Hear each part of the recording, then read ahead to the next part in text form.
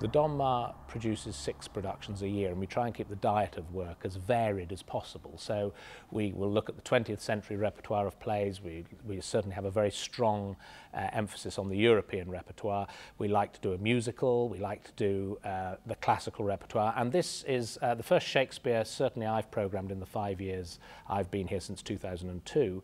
And it was an important moment about deciding which was the right Shakespeare to do in this very intimate surrounding. And the very highly domestic nature of Othello seems to lend itself beautifully to this environment. There are historically conflicts in this region around the 1600s between Islam and Christian groups, newly formed Christian groups. So there is a sense that actually Shakespeare's research into this time is actually very detailed and very specific. So I think in approaching Othello, one begins from these historical points. I think it's perfect that we did it, that we've performed it in the period it was written in. I think it just makes it, for me, it's a freedom. And this is where it was set, this is when it was set, and I felt no need to, you know, explore it in another time or place. These are the Venice and Cyprus is where it's written in 1604, and it feels right to me. The best thing about playing it in period is that you feel like a soldier from a time that we can't really access anymore. And you've got a sword on your left and breeches and boots, and you feel like a man who's used to being at sea and used to fighting, and it centers you and grounds you, and it takes you back to a different time where it feels like you experience more of that the world was a bigger, more dangerous place. I play Othello. He is a general in the Venetian army. At the beginning of the play, he's newly married to Desdemona, who is the daughter of a senator, a Venetian senator, Brabantio. Brabantio himself is furious at this marriage and accuses Othello of luring Desdemona into his affections through witchcraft. If you look at the very first scene, he starts as a very arrogant man woken up in the middle of the night saying, I mean, come on, this is Venice. Don't shout at me in the middle of the night. I'm a bigwig in Venice. But within a page, if you just look at the actual shape of the verse, it's all jagged and broken up because he cannot come to terms with why his daughter has gone off. At the beginning of the play, we find out that she's run off to marry him. She has eloped, so to speak, and she has escaped her father's house and obviously his clutches, because he seems to sort of lock her up, I think. And she's run off to marry this man that she truly loves. And she is so passionate and truthful and true of heart in her love that she has to choose almost between Othello and her father. Her father asks her to choose, and she says, this is my husband and this is the man I'm going to follow. And this is a play that's very, very specific and detailed and complex, and I think a character that is also so. So in approaching Othello, it was important to try and get a real history for this man, for this general, to get a real background. And in many ways, all the clues are there. They're all in the text. The first big question to address in staging Othello in a space like this is really how you're going to set it, where you're going to set it, when you're going to set it. And that process starts even before the actors come on board, really, which is with your key collaborators, designers, lighting designers, set designers, costume designers, composers, and all of those people who will help create a world for the play. The play opens in Venice, and so we tried to reduce Venice down to its basic core elements, which we thought to be damp and darkness. The buildings being very tall, the streets being very narrow, it not being a very light city. To create the interior scenes in Venice, what we use is the idea of light coming into piercing the space. So the space remains dark, but there's shafts of light that come in very dramatically.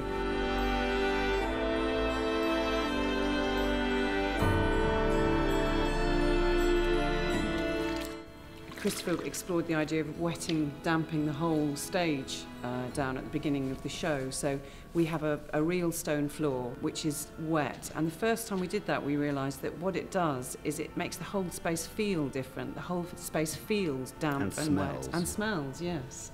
So you come into the theatre into a slightly dank environment. It means that it's freeing, actually, and very enlightening to belong to the era and the time that the play was written, and to the history and the political situation and so on. This is a world, obviously, of 16th century Venice, where there was no natural drainage, so it was a world that would have smelled. And in a space as small as this, I think the use of real elements, when an audience is physically sitting next to the stage itself and they can physically touch the floor of the stage, when they realise it is real stone and the stone is really damp, they get a much better sense, without having to present anything obvious and scenic at them. They get a sense that they're in a world that has these actual elements. And then what happens in the course of the play is that the floor itself dries out, and as we go from the damp environments of Venice to Cyprus, where the sun comes out, the floor itself kind of charts that journey.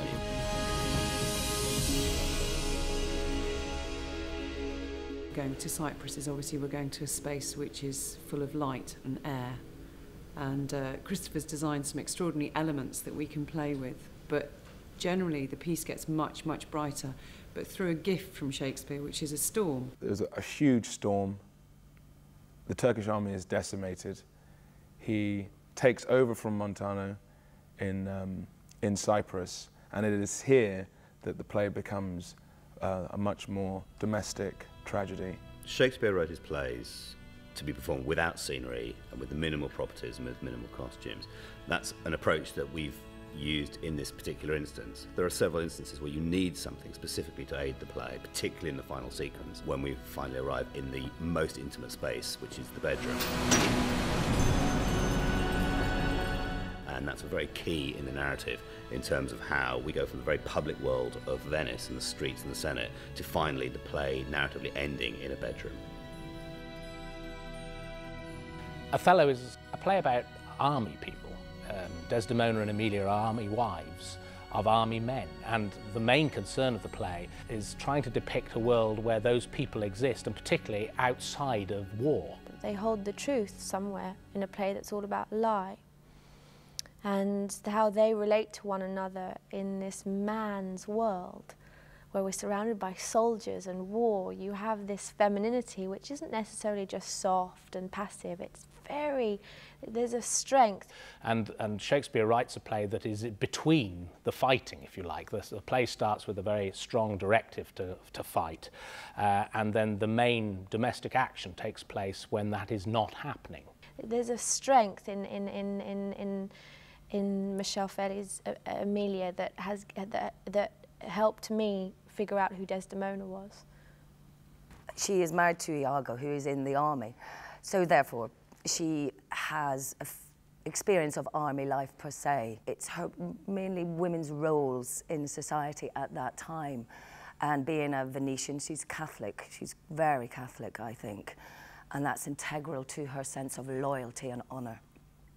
A woman of her time could not understand that there is no such thing as a woman being disloyal or unfaithful, whereas if we set it in this day and age, every single woman has a knowing at 14, has a knowingness of sexual infidelity or sexual politics. So for me, allowing the fact that this woman could be so truthful in courage of her convictions, that nobody could possibly ever do this. You could just go, oh, come on, you know, really, she's too naive, she's too wet. But in that, setting it in that framework helped me to absolutely find the strength in her morals. Suddenly, this girl says, I'm with him, I'm not with you. He has no choice in his kind of psyche, in his persona. He can only go, God be with you. I've done. Well, Shakespeare does, he doesn't give Desdemona an easy journey, I don't think. I think it's probably one of the most difficult parts I've ever played in terms of juggling and of making somebody absolutely real, because she could just be this very innocent, naive, young thing that just goes along with everybody and doesn't have much backbone, because she isn't given much until the end. She's just, everyone talks about how wonderful and truthful and lovely and honest she is and how good she is, virtuous she is. But actually, I had to find the woman in her, because I'm not a 15-year-old girl.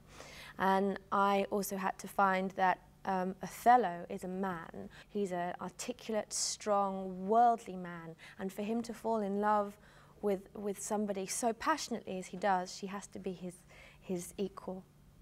And I know from my own experience of being the age I am, I've seen guys of my age, the previous generation, men who lose their wives at about my age, say, and it really is a huge loss. And I think, in a way, he's got that loss to deal with in terms of Desdemona. We believe it was first performed around 1604, and the costuming of the production has come from that date.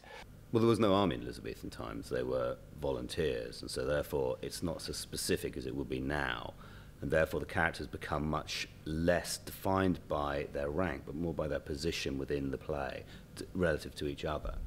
The costumes you wear and the entire feel of the production has a ring of authenticity, which again, it's just very, not only is it sort of enjoyable and engaging, but it is enlightening and it is sort of educational. And I think an audience is just as intrigued in following the relationships of people within a historical context as they are by the plays themselves. If you set it in the period it was written, audiences are sophisticated enough, in my opinion, to be able to resonate down through the ages. And so you can sit quite often watching a play that is set in the period it was written and think of how it resonates through several hundred years between then and now. Part of the actor's job in order to play a person is to wear the clothes that they wear in the way that they would wear them, so that when I'm dressing as the Cypriot gentleman, I put the sword on a particular way and it gets tucked in a particular way, and the sash is tied in a particular way, and the cloak is worn in a particular way, and the shirt is poking out the sleeve in a particular way, and those are the choices that I imagine he makes when he puts his clothes on in the morning as he comes out. And it was very, very helpful to be able to start in rehearsals wearing those clothes. So by the time we actually came to the technical rehearsal, we were all very familiar with them and had started to inhabit them as opposed to just wearing them. What we know from the text is that Othello has a great amount of respect and love for Iago. He believes him to be an incredibly honest man, therefore a very good soldier, a great person to work with, to fight with, and so on. Iago talks about the fact that he's fought with Othello at Rhodes, at Cyprus, and on other grounds, Christian and heathen. So he's fought with Othello and many in different places in the world. And I think Iago feels very strongly that he is the natural right-hand man to Othello. However, when the position becomes free, and we don't know why it becomes free, he's overlooked, and Othello gives the position of lieutenant to Cassio, to Michael Cassio, much to the disappointment and fury of Iago. Iago actually misinterprets Othello's decision, and Othello's decision is based on keeping a very honest man, a very good soldier, in a very important position. Othello is so clever, and he's such a smart man and a good warrior and leader, that I think he's put Iago in the right place. He's actually left Iago as his ensign because that's where Iago is best. He is good with the men. I think he's good because he's on a level with them. He's not really officer material in the way that Michael Cassio is, and so I think Othello's very smart, but of course Iago doesn't think so. One of the major parts of the first half of the play in this production is in Act 3, Scene 3, where Iago, for the first time, is left alone with Othello to sow the seeds of doubt that Michael Cassio has been sleeping with Desdemona. And I think there's the racism in him as well. I mean, it's quite tricky because I really do believe it comes from a place of love, that Iago has loved Othello on the battlefield, that there's a deep connection with them because they fought together. And I think men in battle have an emotional connection with each other that I don't think you get anywhere else in the world. And I think it's like being in love. And the fact that Othello's overlooked him It's like he's smited Iago's love, and from then he allows his hate to build. And part of that, I think, is the fact that he's a black man and an outsider in this Italian community. We have a man who is both foreign geographically, but also his ideals are foreign as well. His commitments are different. This seems to be a place to start with in terms of the character of Othello. In the rehearsal process for this, we've sort of tried to do something that sounds almost impossible to do with a Shakespeare, but we tried to do it like a new play, constantly reminding ourselves that audiences will be watching this piece for the first time. And if they're watching it for the first time, we sort of took on a responsibility, almost a duty, to present it as clearly as it is possible to do. It feels like this relationship with Desdemona is incredibly new, and a new thing to him. So I think specifically in this production, what we wanted to do and wanted to try and achieve was a sense of a real genuine love, affection, trust, and a sense of this relationship being a new and very beautiful and very powerful emotion that Othello is now engaged in, and how a warring man, a man used to conflict, is now pacified and is in touch with a much more delicate side to his nature. For me, in a modern day context, it's as if Cassio and Desdemona went to the same school or the same good university or something. And Othello wasn't there and Iago wasn't there, but they've known each other for a long time. They're from the same class and they're from the same world. And so therefore they can be very free with each other in a way that isn't sexually dangerous. How could possibly a young woman and a young man who are from the same age, same breeding, how could they just possibly love one another without there being sex involved? And it's the old debate, you know, can people be friends without, you know, wanting to, without being attracted to somebody? When the seeds of doubt are planted, they hook onto an insecurity that he has, and that explodes into something else. Emilia finds the handkerchief, and full of good intention, intends to give it back to Desdemona, but her husband comes into the scene and takes it from her. She trusts him implicitly, so she has no idea that he is going to use it in any bad way at all. There's a moment where he comes back on and finds Emilia alone, and she's got the handkerchief, and he cracks a joke with her, I think. And I think at first I was playing it like he was just being nasty to her, but it's much more interesting to me that in actual fact they're quite happy together. They're quite an odd couple, but I think they're not without. I think they're quite well suited in a way. I don't think it's a particularly happy marriage. It's one that she has had to cope with, and he sets the rules. He starts to turn and starts to feel that something's wrong and that it involves his wife, and there's a sort of, and the green-eyed monster creeps into the scene. And she has no idea what's going on, obviously, that this is being woven behind her back. She's literally just sees two people who respect and admire each other falling out, and she just too much tries to heal it. And in that is her undoing, because in that Othello thinks that her loyalty is to Cassio when he has been woven the lie of that she is in love with Cassio and having an affair and being unfaithful to Othello, which is the beginning of the unravelling of their relationship. What's interesting about playing Cassio is that you discover his insecurities as you play him. And he seems to be this young alpha male on the page, and he's got everything going for him. He hath a daily beauty in his life that makes Iago ugly. But when you get inside him, he has all these flaws, and he's fallible, and he's incomplete because he isn't yet where he wants to be in his life. He's clearly on a career trajectory, and he can't take his drink, and he loses his reputation. And it's in that reputation scene where you discover what the most important things to himself in his life. It is his reputation.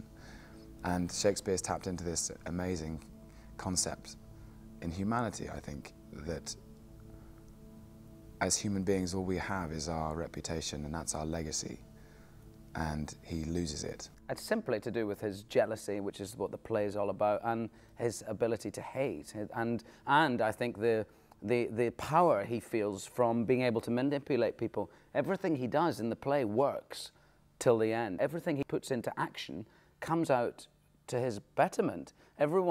He manages to make everyone jealous of everyone else very easily, and I think he gets carried away with the power because he feels that he should be higher up in society and he should have a better position than he does. The fact that he's able to destroy Othello and his relationship with Desdemona and kill Rodrigo, it's just like he's on a mad power surge. He can't believe he gets carried away with it all, I think. So within this, what Shakespeare's constructed is this incredibly powerful longing and hatred and jealousy and fury and love, and everything is feeding into each other for this one night, which should be this incredibly passionate night, but actually has always been interrupted to the point where now it is violent and vengeful. While there is this quartet of key individuals at the centre of the story, the centre of the narrative, Othello, Iago, Desdemona, Emilia, the smaller characters are hugely important in the narrative, and we were keen with the Rodrigos, the Cassios, all of those parts to also bring out their story as strongly, and that during the rehearsal process was also a key part of what we were trying to do with this particular production. A remarkable piece of writing, because in 3 short and rather swift scenes, Shakespeare gives you the building blocks for quite a complicated and complete person. I mean, you don't find those straight away. I was still finding things out. Like the other night, we were doing the scene in the Senate where Desdemona refers saying, listen, I'm disobeying you because I'm obeying my husband, just as my mother disobeyed her father to obey you. And suddenly there's a point of, hang on, where is Mrs. Brabantio? Where is her mother? Of course, she's not there. Has she just died recently? And suddenly there was a sense in playing inside Brabantio, oh my God, has my wife just recently died and now I'm losing my daughter as well? When I first read the play, I read the notes in the beginning of the play, and it said that Paul Schofield played him as a man that Iago needed to shut up, instead of what's been done since then, which is more of a foil or a gull, and concentrating on that. And with the director, Michael Grandage, we decided to go down that road to make him into a romantic hero, to try and give him some dignity. Because no man's born an idiot. They're made into idiots by other people. So he's just a man who's in love, and passionately in love. It's really interesting how late in the play Bianca comes into the scene, onto stage. As an actor, I find it interesting to listen to the play for the whole evening. I can't not be part of what was happening before, because you get very much the energy of what's going on, and that informs the world of that night's performance. Every night is different in some way. It's interesting that I can feel the surprise as I come on stage. You know, people sort of go, oh, there's this new person, a new energy, and I don't know why Shakespeare's chosen to do that. It's quite a powerful position to be in. It's a big statement made in a very short space of time. You know, it's a brief but beautiful part. And I think it's someone who's on the periphery of this world that has become so enmeshed. It's this little nest of vipers, and she comes in and reminds us of what they were doing before. I feel very much that Shakespeare wrote an ending for Iago's story, that the audience are left in no doubt that he's going to be taken away and tortured horribly and killed eventually. But whereas everyone on stage and everyone in the auditorium want an explanation, they want him to tell us, why did you do these terrible things? And Shakespeare's not allowed that. He's denied the audience and the characters an explanation from Iago, who simply says, from this moment forth, I never will speak word. He says, I'm not going to say anything else, ever. And I think it's brilliant, because there can be no rational explanation as to why somebody would do these things. And certainly, if they're motivated by love, which I think they probably are, and a kind of smiting of his love that he feels for Othello, it's not something that Iago would like to share with a group.